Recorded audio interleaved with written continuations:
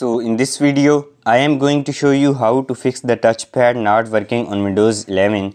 By following these simple steps, you can quickly get your touchpad back to functioning properly. This will save you the hassle of using an external mouse and improve your overall productivity. So let's start the video. Currently, I am using an external mouse to fix the issue, so use your external mouse and follow these steps. First, click on the Start menu and select Settings. Once the Settings window is open, look for the Bluetooth and Devices option on the left side and click on it. Then find and click on Touchpad. Make sure the touchpad is enabled. After confirming it's enabled, close the Settings window.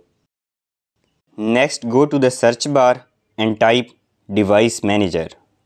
Now open the Device Manager from the search result. In the Device Manager, expand the Mice and Other Pointing Devices section. Here locate your touchpad driver, right click on it, select Update Driver and choose Search Automatically for drivers. Ensure your internet connection is active so the driver can be updated. As you can see, mine is already updated. If you already have the latest driver, proceed to close the window. Finally, click on Start menu again and go to Settings. On the left side, select System and now click on Troubleshoot. Then click on Other Troubleshooters. Find the keyboard option and click on Run.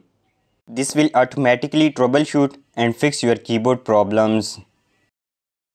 Now restart your PC and this should resolve the issue. If you found this tutorial helpful, please consider leaving a like and subscribing to my channel.